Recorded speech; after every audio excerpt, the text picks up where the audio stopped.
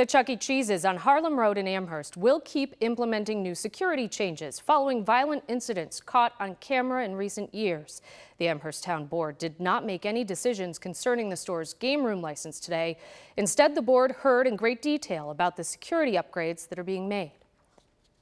We believe that we have a great security system in our store to stop, shut down all the events that may happen in the future. The Chuck E. Cheese in Amherst made headlines in April after this fight went viral. It prompted the Amherst Town Board to get an update Monday on security enhancements the store's made since that incident and another in June involving employees. I want to thank you for what you've done, and especially implementing monitoring of the parking lot, and when you walk people out, making sure they really leave is critical.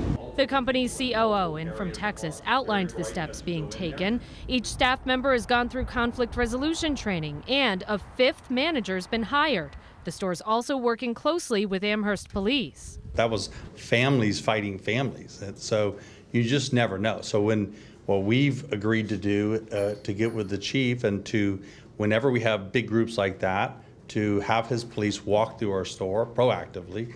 An armed guard will be there 48 hours a week, up from 20. And if anyone's caught cursing or not following the rules posted on the wall and napkin dispensers, they'll be escorted to their cars. They also installed new security cameras and cut back on the number of people allowed at birthday parties. They also sell beer and wine. The COO and local attorney Terry Connors, who's representing the company, recently met with the state liquor authority. We cooperated, we provided them information and background. They looked through it and nothing has occurred yet. It's our belief that they will conclude that alcohol had no role in these events. The COO says the next step is to execute the plan. Many of the security measures have already been implemented, and at least one town board member says she will continue stopping by Chuck E. Cheese to see how things are going.